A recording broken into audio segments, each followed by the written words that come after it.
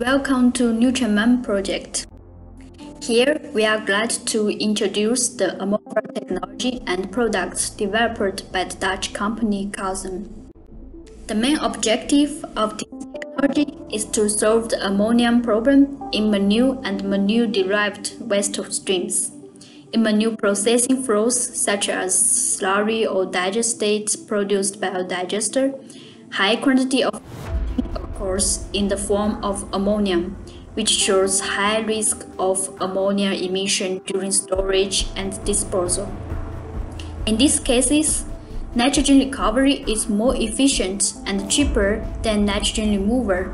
Therefore, AMFER technology is developed to recover the ammonium from manure and digestate. The products from it can be used as fertilizers in agriculture. Nitrogen recovery with AMFER is incredibly interesting for waste and wastewater flows with high levels of ammonia. With a well-designed stripper, AMFER can process highly polluted flows, and the technology can be applied directly to manure or digestate without any pretreatment. AMFER technology is a continuous process and consists of two consecutive process steps.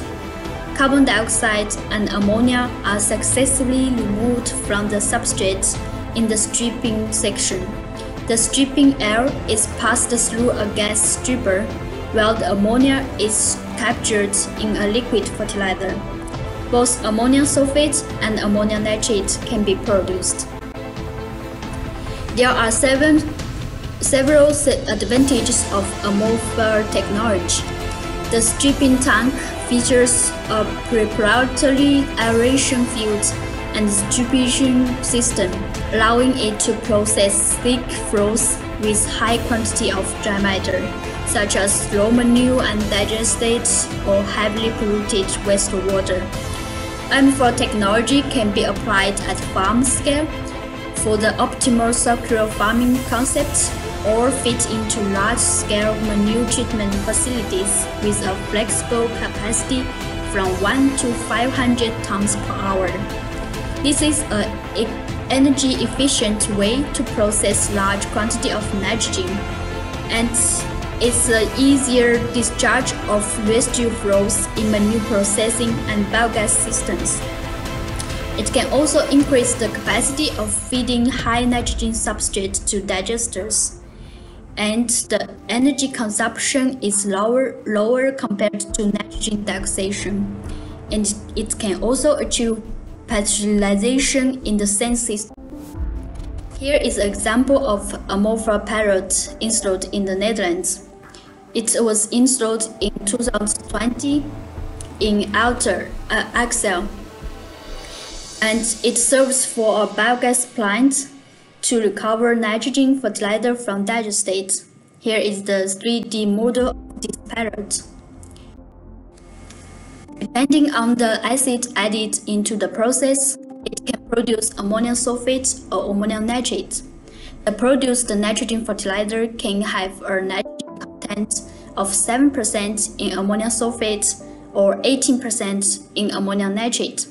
These recovered products are expected to be listed as mineral fertilizer from 2020 for the whole EU.